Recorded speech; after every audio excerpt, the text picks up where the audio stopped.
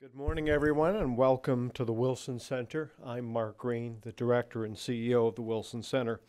As many of you know, we are unique in this town. We are congressionally chartered, scholarship-driven, and fiercely, some would say, religiously nonpartisan. Just as importantly, we're inquisitive. We care about ideas, and we believe in American engagement. It is my distinct pleasure to welcome the Honourable John Healey here to the Wilson Centre today. He has been a member of the UK's Parliament for the Labour Party since he was elected first in 1997. He soon joined the Chancellor of the Exchequer's team working for Gordon Brown. No surprise, he later on took two jobs at Treasury, first Economic Secretary and then Financial Secretary. With that economic experience, the Labour government then asked John Healey to focus on domestic issues. He was Minister of State for Local Government and later Housing. When Labour moved into opposition following the 2010 election, John continued his work on housing and then on health, two challenges, very complex but terribly important in so many ways. In April 2020, he took on his current role, Shadow Secretary of State for Defense. Obviously, especially from our perspective, defense is always one of the most important areas of policy and leadership, but there have been few periods where it has been more important than right now. Important for the UK, important for all of Europe, indeed important for the entire world. European and transatlantic institutions have faced their challenges in modern times. Not so long ago, some critics even suggested that they were sliding towards irrelevance. I'm not so sure they'd make those arguments today. There's a lot going on, and there is a lot at stake.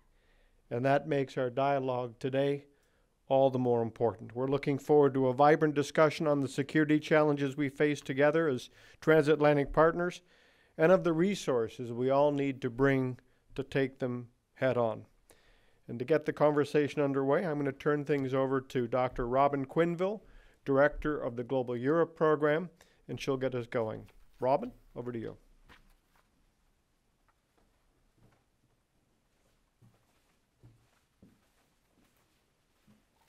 Thank you very much indeed, Ambassador. I actually believe that the interest is very high in hearing what our speaker has to say. So without further ado, please come and give us your views. Thank you.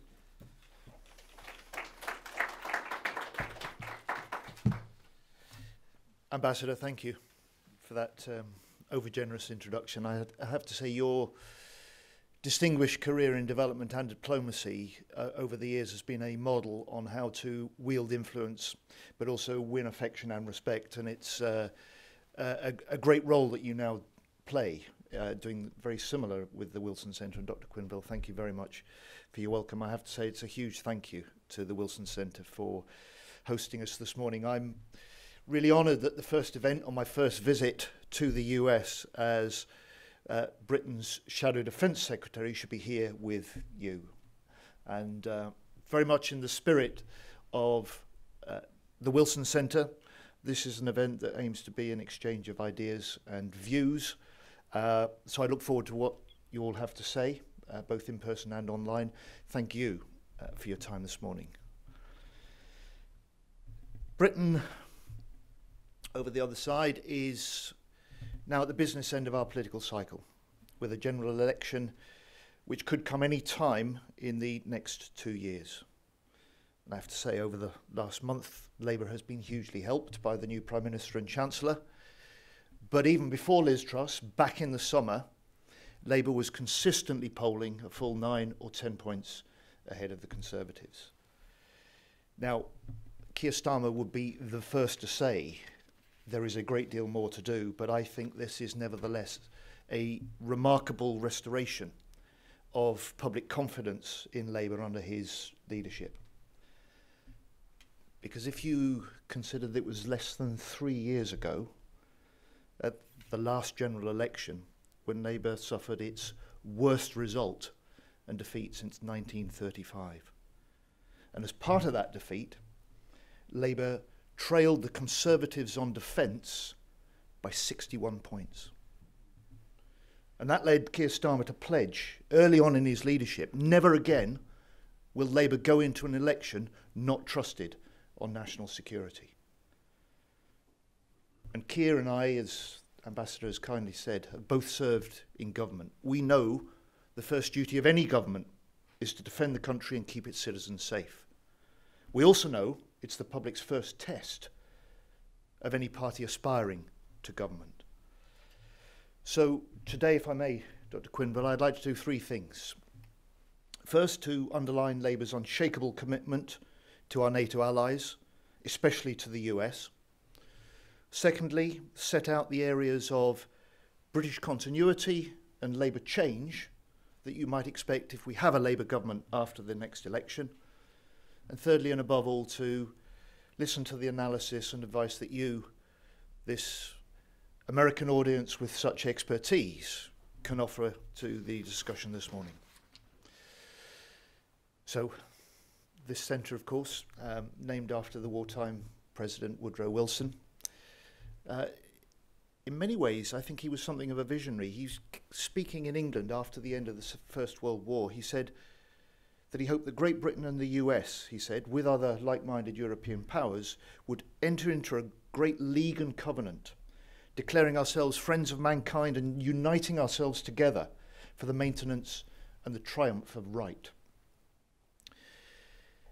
Well, it took the horrors of the Second World War before the international institutions and law, led by the US and the UK, were established to guarantee the sovereignty of nations and the universal human rights. And NATO itself, the most successful alliance in history, embodies democracy, individual freedom and peace within its founding articles alongside collective defence. And these are the values the Ukrainians are fighting for so fiercely at the moment. These are the values that authoritarian leaders like Putin target so relentlessly. And President Zelensky was right when back in March he said, the war in Ukraine is a war in general for these values. So this is a war all over the world, he told us. And Putin is fighting his current war in Ukraine, but he's also waging his wider hybrid war on the West, as he has been for years, though we've been slow to see it and even slower to level with the public.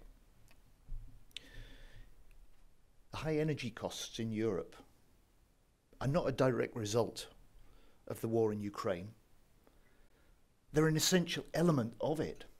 And it's no coincidence that Russia reduced by 25% gas supplies to Europe in the year before he invaded Ukraine. He wants to divide NATO, he wants to hold Europe hostage on energy, and he wants to flood our societies with disinformation to persuade our own people that democracy is simply not worth it.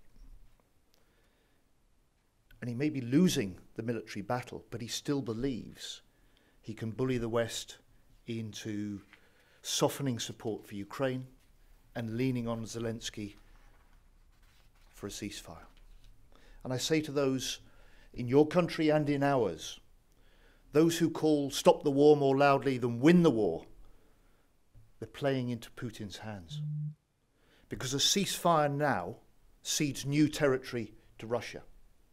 It risks Russia deepening its occupation, regrouping its forces, and legitimizing its regime of torture, rape, and executions. Putin is losing this war in Ukraine. He's losing face as the strongman leader of a strong country. The second biggest army in the world is now the second best army in Ukraine. And this is a tribute to the huge bravery of the Ukrainians, civilians and military alike.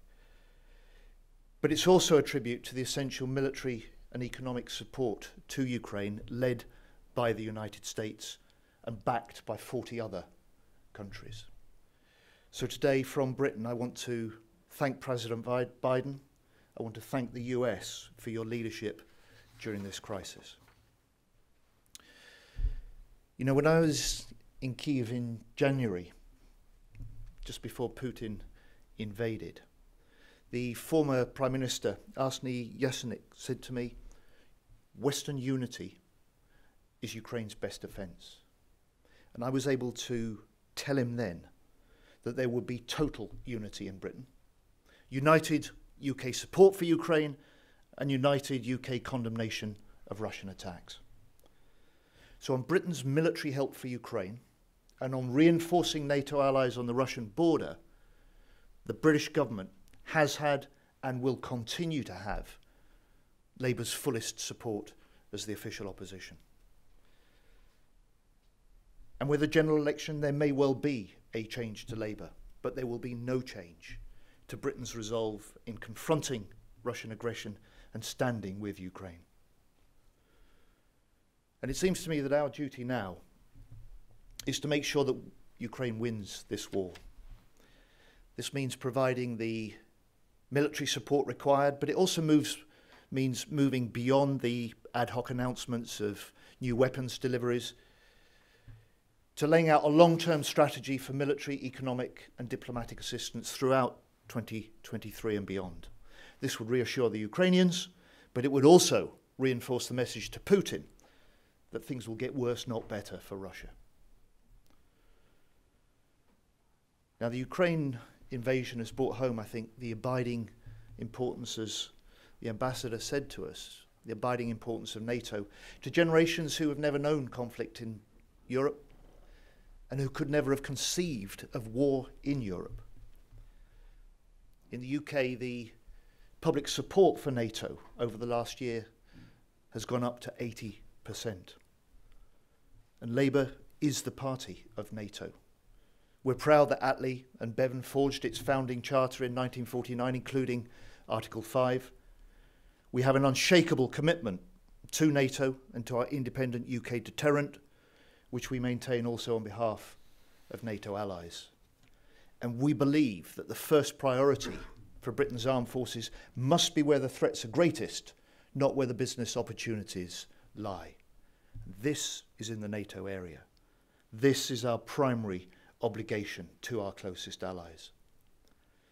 And so our Labour mission in government will be to ensure that Britain is NATO's leading European nation, recognising now that European allies have to take more responsibility for European security after Ukraine. So we'd work on more collaborative tech, investment, deeper interoperability, more mutual force development, better complementary relations with the UK, with the European Union, and greater use of the Joint Expeditionary Force. We'd want to focus, a new focus on areas for future Russian aggression, on plans to respond as the Arctic opens up, and on a strategy to challenge and compete with China. However, I have to say, and some of these questions have come from the United States, there are growing questions over critical capabilities that threaten to undermine the UK's commitment to the alliance. Unresolved problems with the Ajax armoured vehicles, delays to wedge-tail surveillance planes, indecision over new Navy support ships, and doubts about the Army's ability to field a modern warfighting division. So Labour would apply a NATO test to all major defence projects in our first 100 days. We use it to check that the UK is meeting its obligations to the alliance in full. If there are capability gaps, we will fill them. If there are funding gaps, we will fix them. If there are tough decisions, we will take them.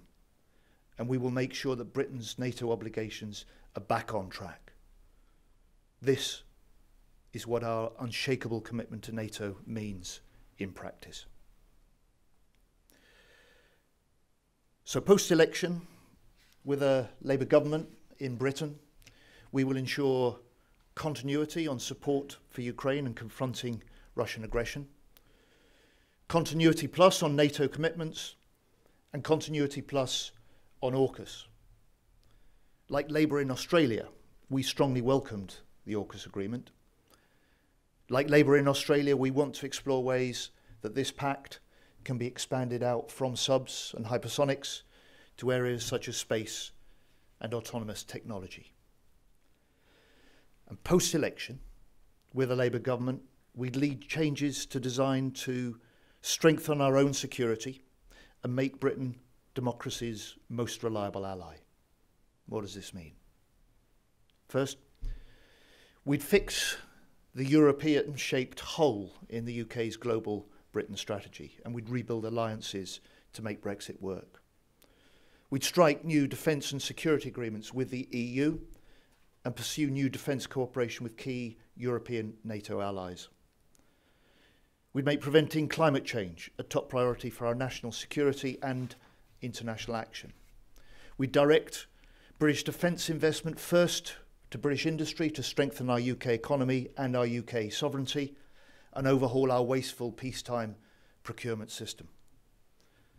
And we'd build up the resilience of British democracy to deal with the attacks in cyber, disinformation, terrorism, organised crime. So finally, let me turn to US-UK relations. For Labour, the US is the UK's most important international ally, and the UK will remain the US's closest security ally. We are partners of choice.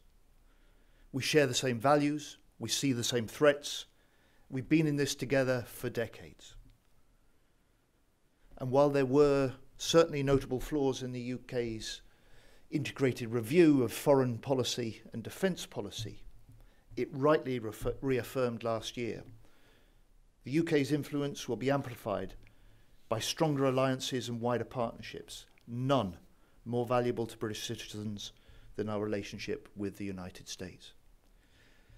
Yet no one in the British government or the British Parliament is asking, how do we strengthen the UK's relationship with the United States over the next decade?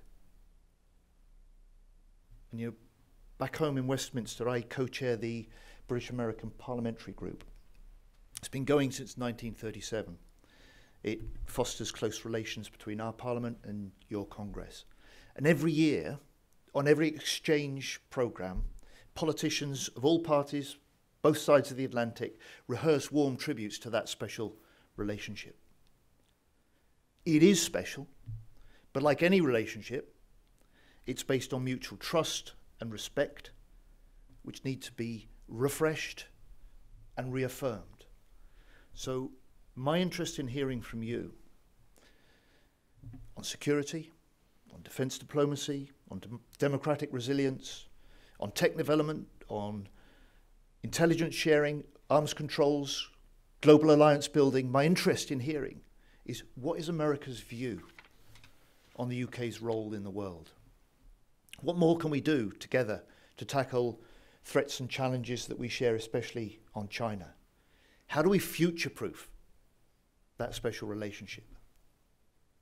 In other words, what Woodrow Wilson termed our common devotion to right at the heart of that special relationship between the US and the UK. How can this be reinforced for the future as a force for good in the world?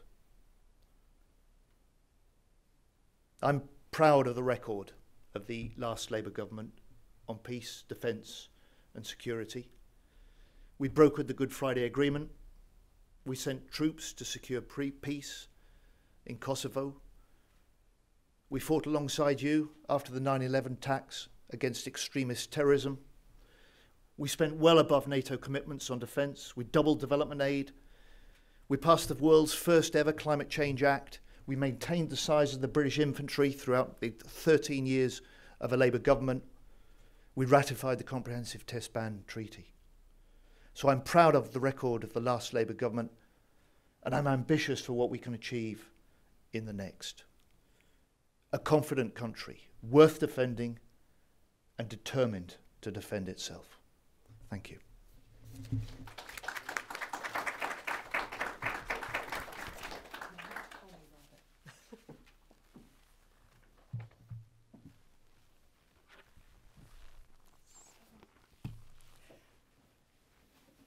So here's how this is going to go.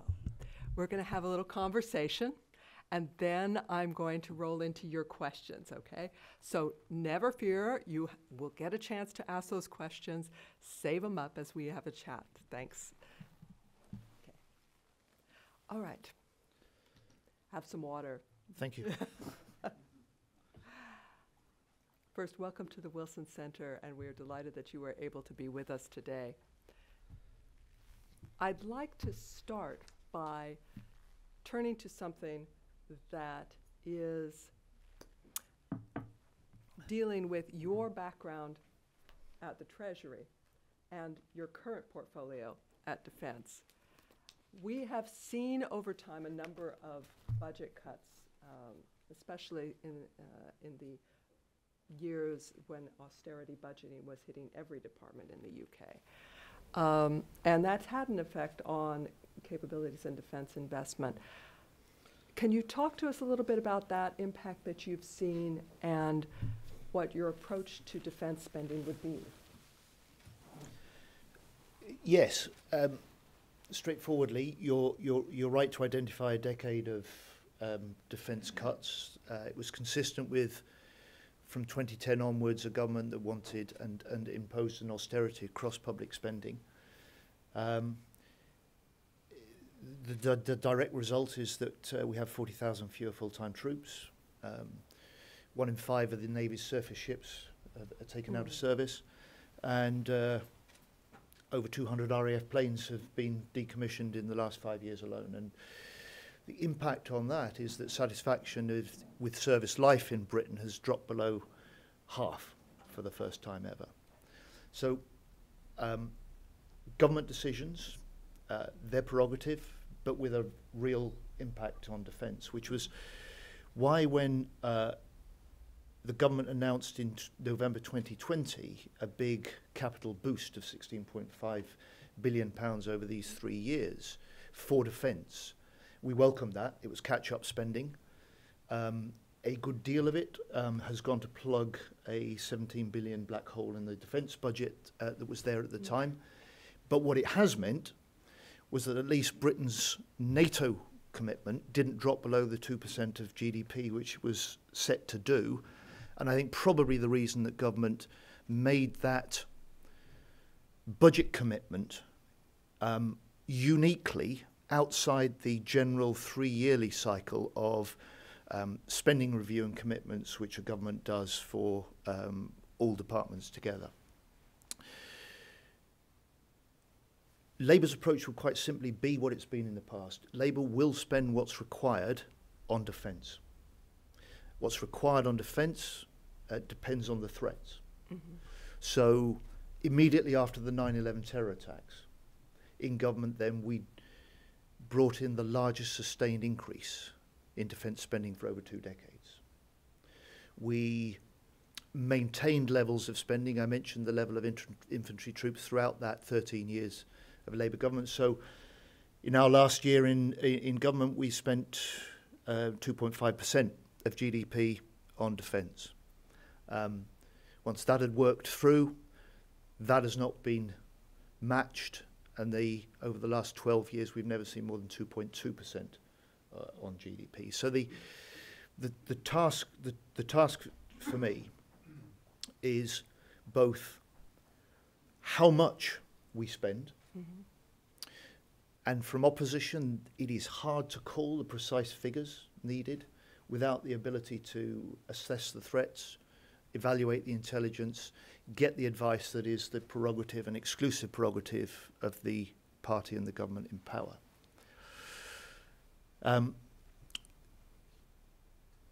The second question is not just how much you spend, but how well you spend it. Mm-hmm. And I make this as a general observation because we had procurement failures of our own, but the scale of confirmed waste that we've had through MOD's misjudgment or mismanagement of defence programmes means that we are wasting billions and failing the frontline troops as well as the British taxpayers.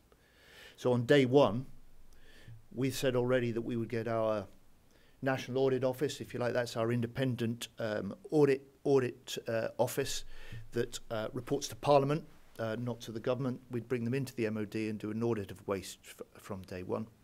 And secondly, we would kick off a defence and security review of our own, building, I hope, on the refreshed integrated review that the government currently has started.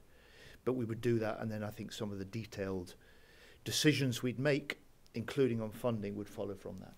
I see. Okay.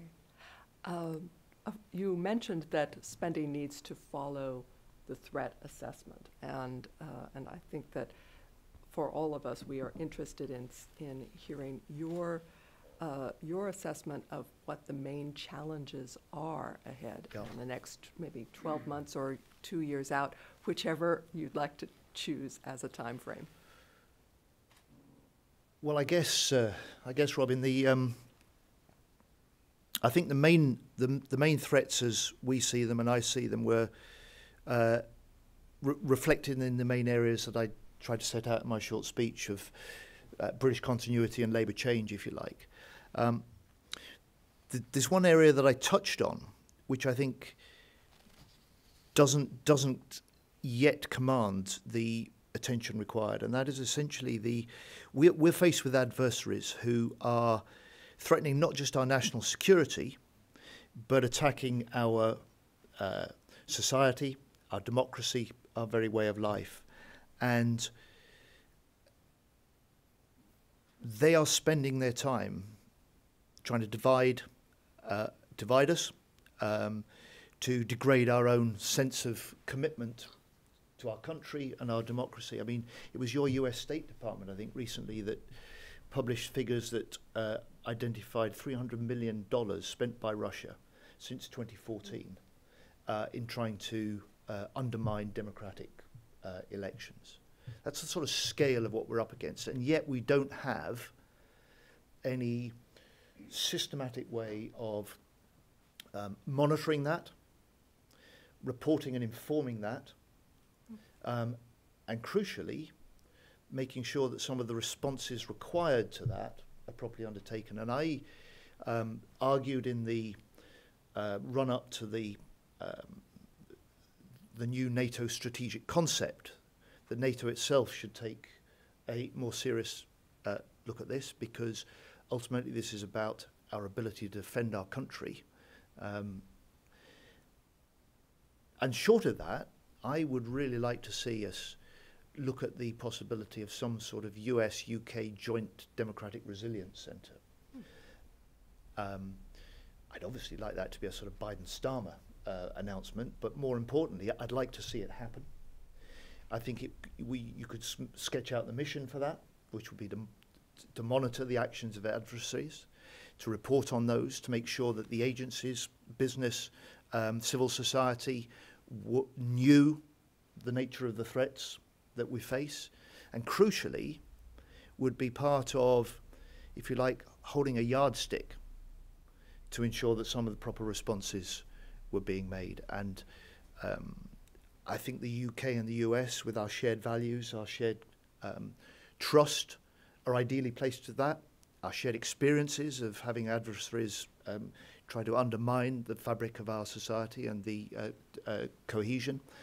And it could be something, obviously, then that other countries that wanted to participate and contribute could easily lock into as well. So it may be an unexpected answer in terms of threats, but in addition to what I perhaps set out in headline terms in my short speech, I think there's an area here for us that we've not yet taken seriously, in the way that certainly some of our adversaries, led but no means exclusively, including Putin, have been pursuing for some time, to our cost and to his success. I'm sure our listeners are taking note of the proposed initiative for this.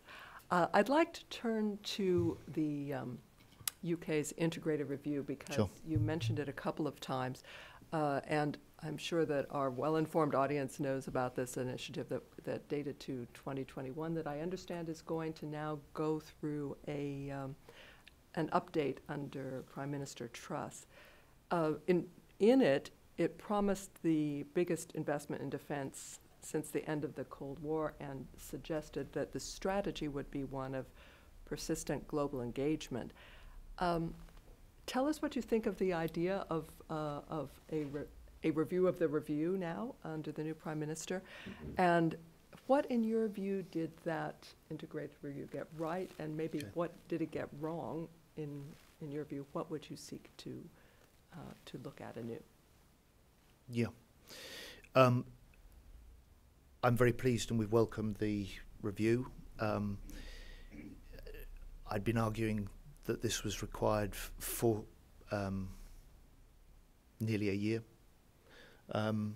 Certainly since the Putin's invasion of Ukraine, which was not foreseen in that integrated review. When you've got 20 other countries, NATO countries, that have rebooted their defence plans and defence spending, we needed to do the same. I'd like this to be a review that any future government, particularly if it's a Labour government, could build. Mm-hmm.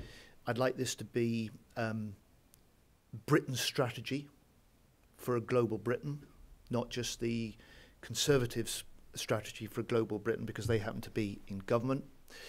And in many ways, the gold standard for, certainly UK side, for the way that these strategic reviews have been conducted was back in 1998 when Labour led that by George Robertson, who became Secretary General of NATO after that. It was expansive, it was consultative, and actually opposition parties were brought in, so you had a bipartisan support hardwired into the recommendations and the strategy that was then produced. And I think, particularly in these circumstances, that would be good for Britain, and it would be good for our allies.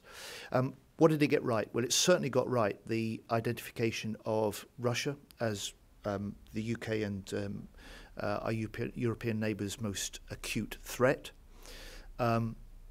It was right to flag the what then NATO in its future concept described as China as a sort of full-scale systemic rival. There were some inconsistencies, less with the integrated review and more with the Ministry of Defence's plan to reflect the integrated review, because if you want to be globally forward, if you want to be persistently globally deployed and forward deployed, then it doesn't make sense to cut your entire fleet of heavy transport planes this year. There are question marks as the threats are increasing, particularly as NATO is stepping up its high readiness force from 40,000 to 300,000, and yet you've got still a government in Britain that can't be dissuaded from a plan to cut a further 10,000 troops from the British Army over the next 3 years. So there are some inconsistencies that I hope will get ironed out. The big budget boost that was linked to the integrated review was that announcement back in 2020, which I've explained in many ways was catch-up funding after a decade of cuts, which the Prime Minister at the time described as the era of decline, or the era of retreat. So I think the review is good. The sort of changes I think are reflected in my short speech to you. So I think the main flaws were, first of all, I hope we'll get beyond this, but 18 months ago, the British government wasn't able to talk about Europe and the European Union, so there's a Europe-shaped hole in the middle of the integrated review strategy. There was a commitment to confronting Russia, a recognition that they posed the most acute threat, and clearly that has been intensified, but no clear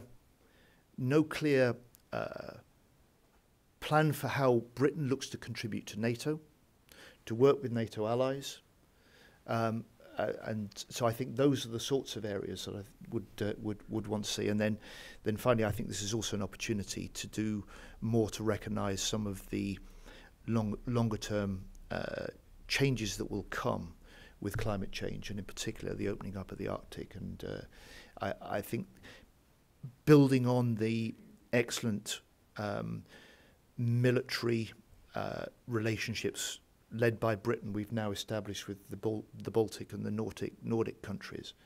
I think there's a great deal more that the UK could do within and alongside NATO to prepare for that as well. Thank you so much.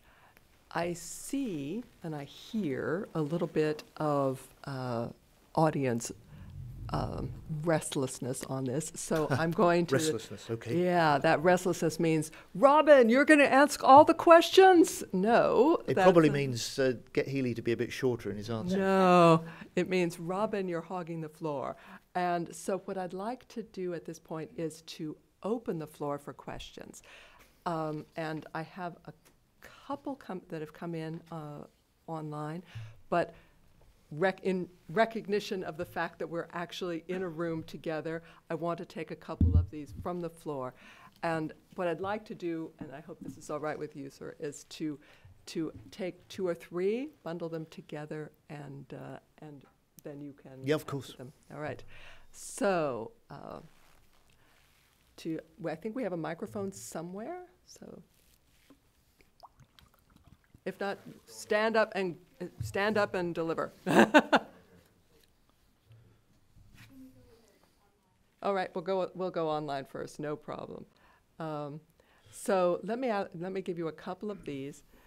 First, and this is from Anthony Cordesman. How should Britain and the U.S. approach the need to shift NATO from focus on spending 2% of a nation's GDP and 20% of its total defense spending on equipment to making the country-by-country force improvements needed to deal with an aggressive Russia? Then I'll add a couple of in there. Someone paid very close attention to your proposal for a NATO test and is asking, will there also be an AUKUS test for that capability review? And then finally, from a colleague in Germany, what is your stance on the UK's participation in the EU's PESCO program? What PESCO project might the UK be interested in? So it's all, I think, focused on the question of how to develop the capabilities of the future.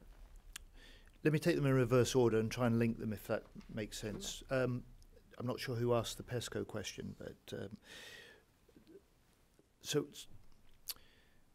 the PESCO system is designed to keep non-European Union members out. US, Norway, Britain.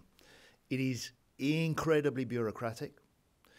It is incredibly complex to play a part, and it requires surrendering a great deal of the sort of intellectual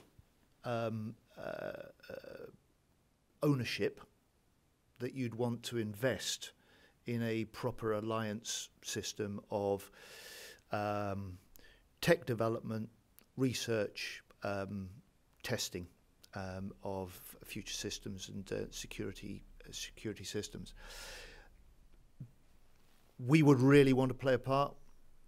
One of the consequences for the way that Brexit was done in Britain was that the original proposal that was Prime Minister May's proposal that defence and security would be part of the general settlement with Britain withdrawing from the European Union, but that was taken off the table by Prime Minister Johnson. So there is an appetite on the European side. There's an imperative from the British side to do, as I said in my short speech there, to try and forge fresh agreements on defence and security with the European Union. We would look to do the same with certain key European NATO allies, rather in the way that the Conservative government under Prime Minister Cameron did in 2010 with the Lancaster House Agreement with the French. On PESCO, we have what I think probably is best described as a sort of residual involvement in one project, which is to do with transportation linked to land forces. But I really hope that if we have the opportunity in government to open up that dialogue with the European Union, to rebuild some of the relationships that have been badly burned with key European allies in the whole Brexit process, and therefore make Brexit work for Britain better, I hope that we can look at overhauling the PESCO arrangements so that not just Britain as a third-party country, but potentially the US on certain projects and potentially Norway and others can participate, can contribute, because we've got a great deal to offer. That links to Anthony's question, if I may. What would be, how do we look to shift NATO off the simple 2% GDP test? The sort of areas that I think, and I hope the experience of sourcing weapons, systems, supplying Ukraine in this fight to defend its country against Putin, the strength and sense of NATO unity and determination will all help create the context in which through NATO we can really accelerate what's been talked about for a long time on interoperability. I hope we can accelerate and expand the NATO scope for tech development projects and not leave that necessarily entirely to the province of a PESCO EU-driven system, and that we could look also to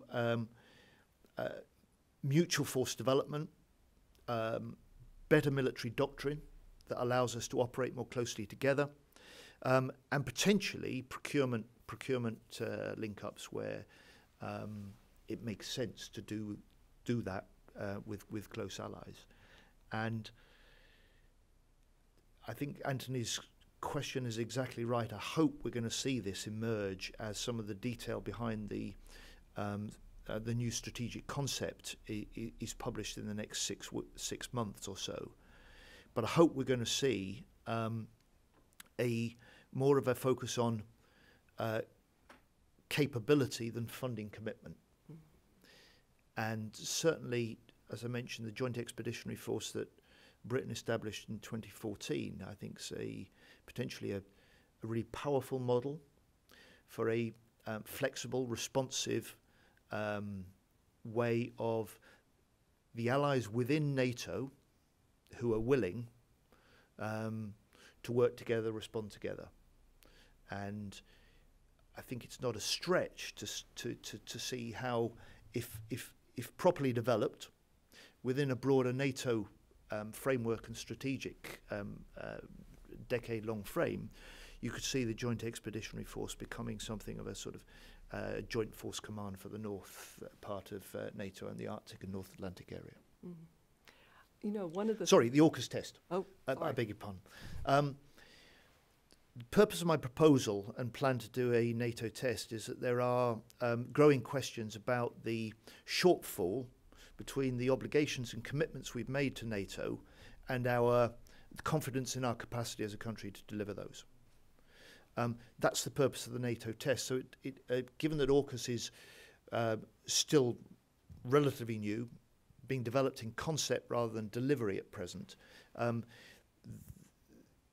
it doesn't, to my mind, translate automatically as something that would be sensible or necessary to do. But if people have got other views, I'd be really interested in them.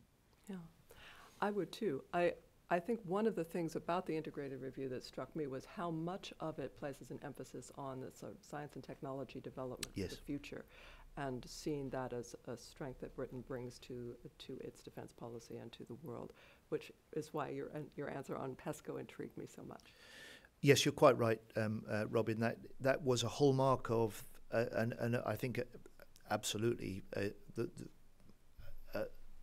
right emphasis. It is an area where Britain's got a contribution to make, but it requires a long-term commitment and the ability to put some of the sort of long-term public commitment alongside private investment to leverage it to the full. Okay. And that you'd certainly see that as a hallmark and a feature of any Labour-led defence and security review. Right. I think if I don't ask questions in the room now, there will be revolution. So I'm going to say, it appears we have a microphone so that our online listeners can hear your question. Let's go for it. And please identify yourself, okay? Well, I am Peter Sleskin. Thank you so much for your talk today. You mentioned that it was more important to win the war in Ukraine than to stop it. So I was wondering whether you could tell us what a win would look like. Is it pushing the Russians back to the February 23rd borders out of the entirety of Donbass and Crimea? Something else? How likely is victory, however you define it? And is there any limit to how long a Labour government would support the war effort necessary to achieve such victory? Thanks. Let me take another question too, and then I'm going to bundle one online question because it also comes to that. So, Rob Litvak. Thank you very much, Shadows Minister. My question is an issue that defense officials in this country are grappling with, which is traditionally escalation in conflict. In the Cold War era was conceived of from conventional to nuclear. Now, a conflict with an adversary would likely begin in new domains, cyber or outer space. And I think that the integration conceptually and operationally of how the new domains are taken into account in defense planning is sort of an ongoing challenge. I was wondering what's the thinking in the UK on that? Okay. And let me bundle into this an online question because it goes to Ukraine. And this comes from Eugene Komarov, a journalist at the Voice of America Russian service. How do Putin's nuclear blackmail and threats to use nuclear weapons against Ukraine affect British nuclear strategy? How will Great Britain respond if Russia uses tactical nuclear weapons in Ukraine? So with that, I'm going to turn it over to you. That is a question. we had an unscripted contribution from Fawn saying that's a question. I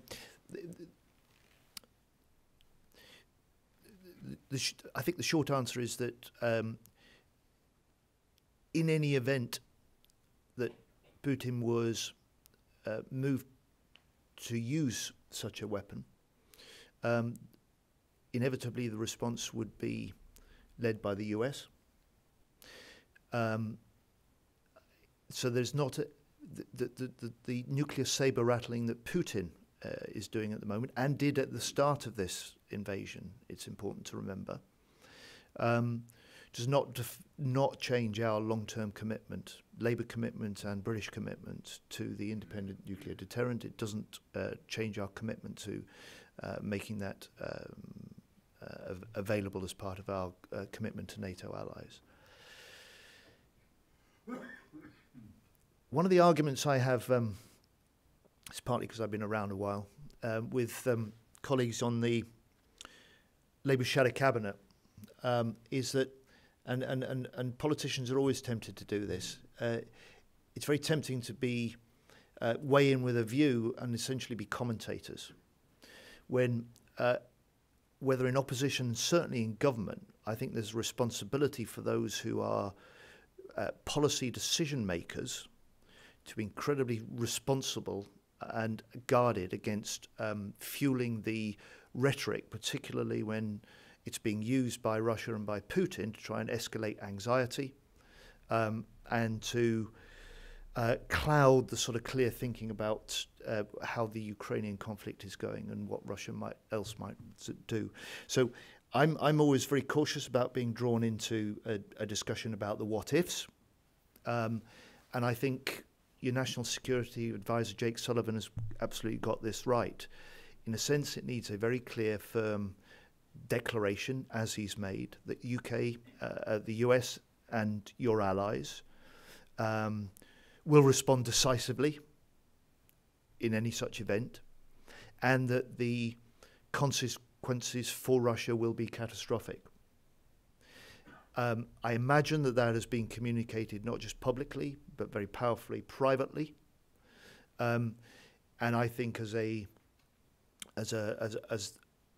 US's sort of closest ally, particularly on nuclear, and as a NATO ally, we row in behind that.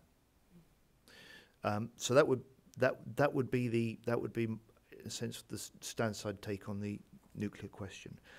On Robin's question, What's the UK's thinking on the new domains? Look, in some ways, if I'm honest, I can't really answer that. You know, I lead for Labour in the official opposition on defence. But one of the things about defence, compared to some of the other briefs that the ambassador was kind enough in government and in opposition that I've held, is the asymmetry in the UK system of government and opposition is so much more extreme in defence. So, if you consider the defence and security field, the information about adversaries' actions, the assessment of threats, the knowledge about the capabilities of our own defensive systems, the agreements and understandings we have with allies, the spend in huge areas is all entirely confidential or secret and not disclosed beyond the realms of those at senior levels in government. It's not like that if you're leading on health or on benefits or on trade, for instance. So to give you the asymmetry, if you like, is there are 8,000 civilians in the MOD head office in the UK. There's me and Dan, who's really able, but essentially there's the two of us for the official opposition. So the mismatch is so much greater than I think probably if you're used to a US system you can even imagine. So look, I'm in a sense I'm ducking the question because I really don't know the answer to, you know, what's the current UK thinking on new domains like space. What I will say to you is that I think as part of the new, over the last couple of years, the government's thinking and commitment to creating a space command is good. The commitment to the science and technology increases is good, and part of that is directed at space. We've been shut out of some really important contributions that we were making to the European space program. And then finally an observation that it may seem a hugely unpromising period to be talking about this, but in a sense, when the threats are greatest and the tensions are highest, the importance of not losing sight of the need to try and maintain communication, have conflict risk reduction strategies in place, and to be opening up a debate, a serious debate about how the rules of conflict that we've established in the traditional domains can and should be translated to some of the new domains on cyber and space in particular. And part of the sort of historic pride I think I have for the Labour Party on defence and security is ever since those days of the post-war Attlee government when we established the UK independent deterrent, we've also, if you like, had a twin track with a commitment to try and do what we can to broker discussions about arms control and multilateral disarmament, and in this case, new rules over conflict in new domains. And it's been neglected in Britain for some time. You only need to look at the small delegation that went to the NPT review conference from the UK. Didn't include any ministers. To recognise that this is not an area where Britain's given much attention in recent years. It does need certainly some attention and leadership. It needs it now more than ever.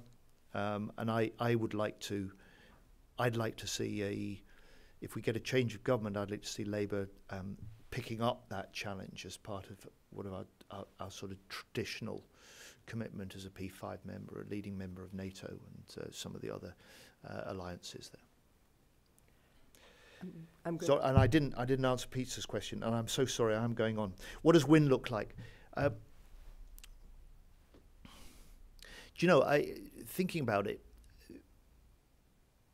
in the UK, I don't think we've come up with a better definition of the strategic aims than Lloyd Austin did here back in the summer, where he said, first of all, we need to ensure that Ukraine wins this conflict and is able in the future to defend the integrity of its own territory by itself.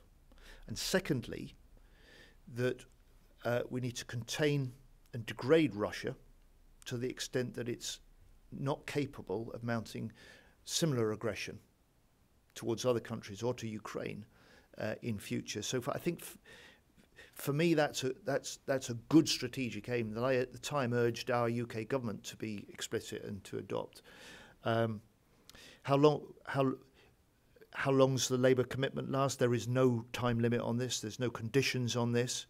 I think I hope I made clear in my talk that this isn't simply a question of driving the Russian invasion back and out of Ukraine.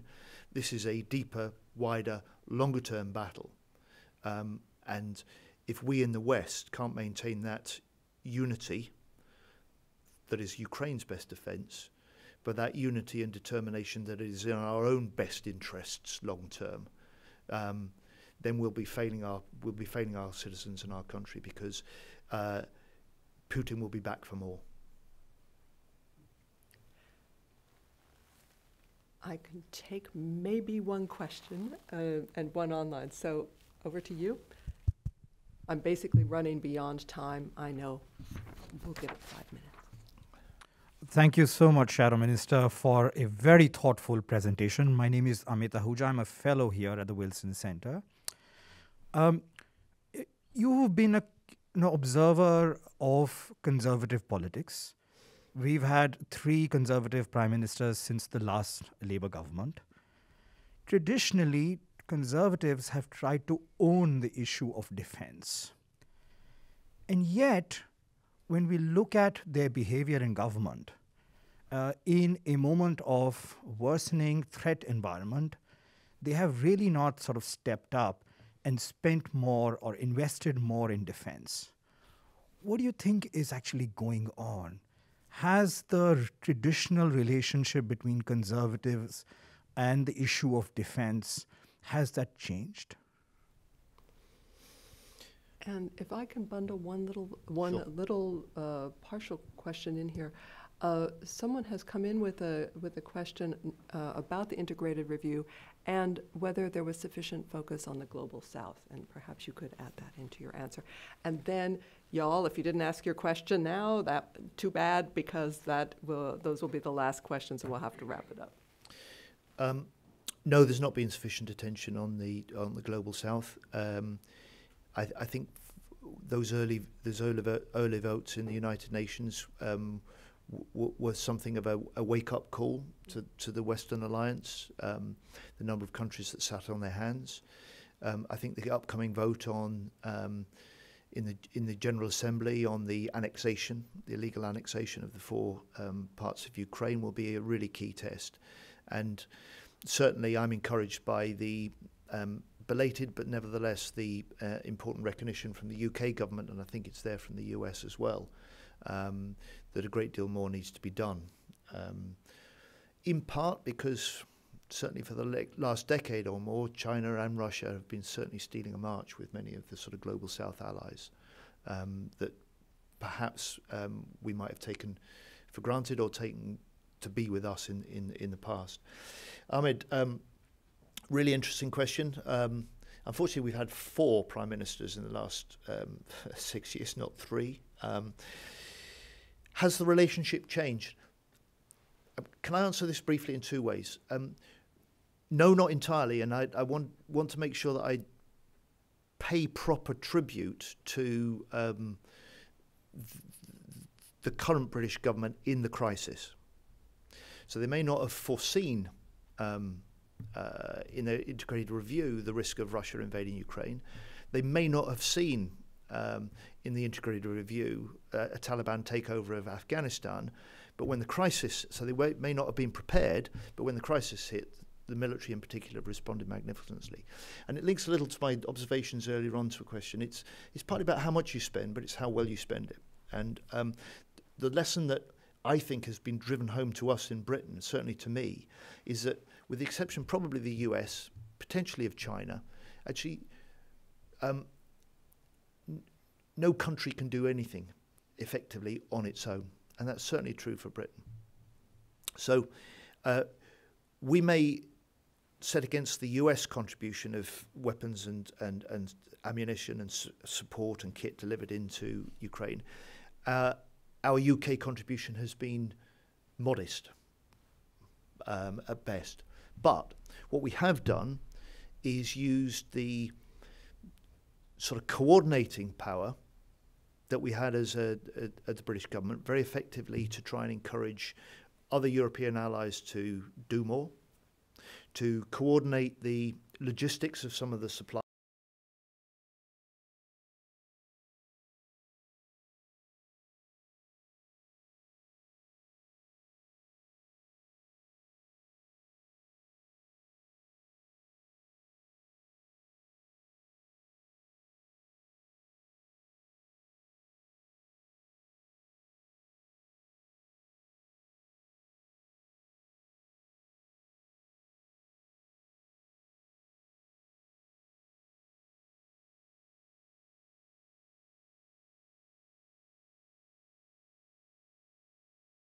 Than the Conservatives, and the big task and test for our Labour Party now as the government's official opposition and a wannabe government after the next election is can we win sufficient public confidence and trust that were people to say we'll give you a go in government, they have the confidence that we'll do what's necessary to keep the country safe, to keep them safe, in a way that less than 3 years ago they certainly didn't. It won't win us the next election. People, by and large, don't vote specifically on defence issues. But if it's part of the public believing that a wannabe government isn't up to the job, won't do what I described to you earlier on as the first duty of any government, then it could be part of us failing to win the next election again. And I'm really determined, just as Keir Starmer is really determined, that will not happen. Thank you so very much, John Healey, for joining us for this discussion. It has been fascinating to hear your approach to the defense and security challenges ahead of us. You've given us not just analysis, but also ideas, and we thank you for that, because here at Wilson, we are all about ideas in the policy realm. And thank you so much to our audience in the room and online, also for your great questions and participation. We really appreciate it. Thank you very much indeed. Thank you so much. Thank you. Thank you.